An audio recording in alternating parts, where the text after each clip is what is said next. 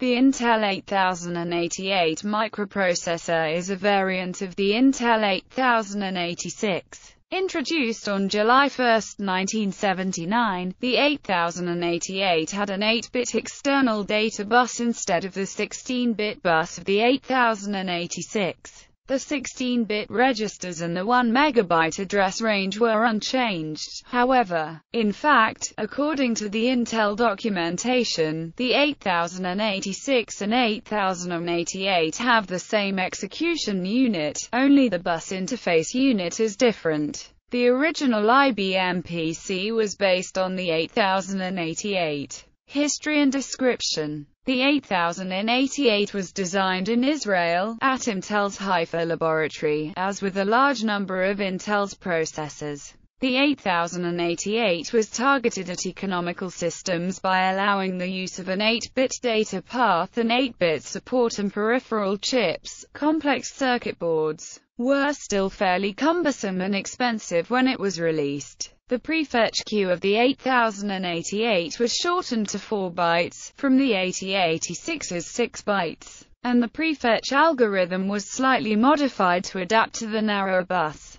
These modifications of the basic 8086 design were one of the first jobs assigned to Intel's then new design office and laboratory in Haifa, Israel. Variants of the 8088 with more than 5 MHz maximum clock frequency include the 8088-2, which was fabricated using Intel's new enhanced NMOS process called HMOS and specified for a maximum frequency of 8 MHz. Later followed the 80C88, a fully static CHMOS design, which could operate with clock speeds from 0 to 8 MHz. There were also several other, more or less similar, variants from other manufacturers. For instance, the NEC-V20 was a pin-compatible and slightly faster variant of the 8088, designed and manufactured by NEC. Successive NEC 8088 compatible processors would run at up to 16 MHz. In 1984, Commodore International signed a deal to manufacture the 8088 for use in a licensed Dynalogic Hyperion clone, in a move that was regarded as signaling a major new direction for the company. When announced, the list price of the 8088 was US $124.80. Differences from the 8086. The 8088 is architecturally very similar to the 8086. The main difference is that there are only 8 data lines instead of the 8086's 16 lines. All of the other pins of the device perform the same function as they do with the 8086, with 2 exceptions. First, pin 34 is no longer BHE. Instead it outputs a maximum mode status, SSO. Combined with the I/O, M and DT, signals, the bus cycles can be decoded. The second change is the pin that signals if a memory access or input-output access is being made has had its sense reversed. The pin on the 8088 is I/O-M. On the 8086 part it is I/O-M. The reason for the reversal is that it makes the 8088 compatible with the 8085. Performance depending on the clock frequency, the number of memory wait states, as well as on the characteristics of the particular application program. The average performance for the Intel 8088 ranged from approximately 0.33–1 million instructions per second. Meanwhile, the MOV reg and ALU reg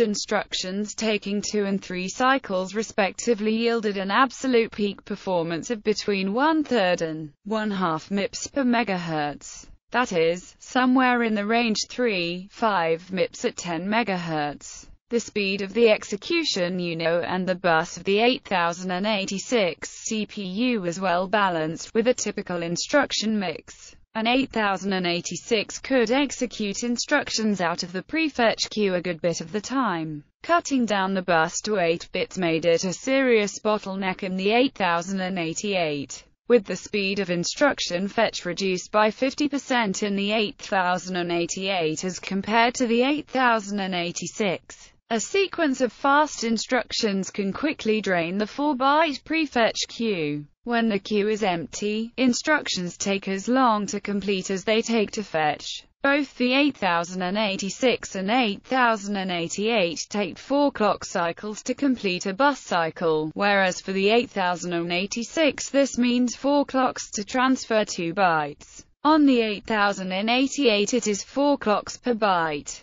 Therefore, for example, a 2-byte shift or rotate instruction, which takes the EU only 2 clock cycles to execute, actually takes 8 clocks to complete if it is not in the prefetch queue. A sequence of such fast instructions prevents the queue from being filled as fast as it is drained, and in general, because so many basic instructions execute in fewer than 4 clocks per instruction byte, including almost all the ALU and data movement instructions on register operands and some of these on memory operands, it is practically impossible to avoid idling the EU in the 8088 at least 1/4 of the time, while executing useful real-world programs, and it is not hard to idle it half the time. In short, an 8088 typically runs about half as fast as 8086 clocked at the same rate, because of the bus bottleneck. A side effect of the 8088 design, with the slow bus and the small prefetch queue, is that the speed of code execution can be very dependent on instruction order. When programming the 8088 for CPU efficiency, it is vital to interleave long-running instructions with short ones whenever possible. For example, a repeated string operation or a shift by 3 or more will take long enough to allow time for the 4-byte prefetch queue to completely fill. If short instructions are placed between slower instructions like these, the short ones can execute at full speed out of the queue. If, on the other hand, the slow instructions are executed sequentially, back to back, then after the first of them the bus unit will be forced to idle, because the queue will already be full, with the consequence that later more of the faster instructions will suffer fetch delays that might have been avoidable, as some instructions, such as single-bit position shifts and rotates, take literally 4 times as long to fetch as to execute. The overall effect can be a slowdown by a factor of 2 or more. If those code segments are the bodies of loops, the difference in execution time may be very noticeable on the human timescale. The 8088 is also slow at accessing memory. The same ALU that is used to execute arithmetic and logic instructions is also used to calculate effective addresses. Furthermore, the loose coupling of the EU and BIU inserts communication overhead between the units,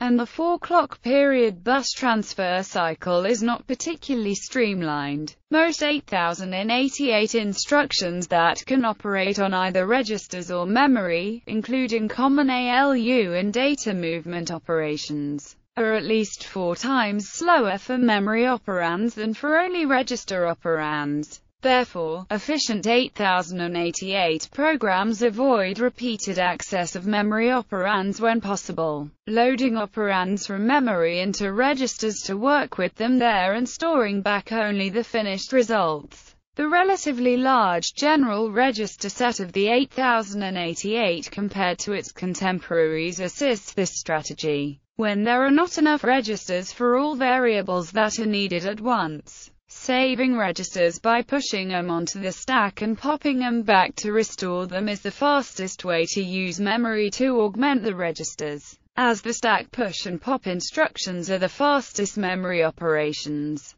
Finally, because calls, jumps, and interrupts reset the prefetch queue, and because loading the IP register requires communication between the EU and the BIU, these operations are costly. All jumps and calls take at least 15 clock cycles. Any conditional jump requires 4 clock cycles if not taken, but if taken it requires 16 cycles in addition to resetting the prefetch queue. Therefore, conditional jumps should be arranged to be not taken most of the time, especially inside loops. In some cases, A sequence of logic and movement operations is faster than a conditional jump that skips over one or two instructions to achieve the same result. Intel datasheets for the 8086 and 8088 advertise the dedicated multiply and divide instructions, but they are very slow, on the order of 100 to 200 clock cycles each. Many simple multiplications by small constants can be done much faster using dedicated short subroutines.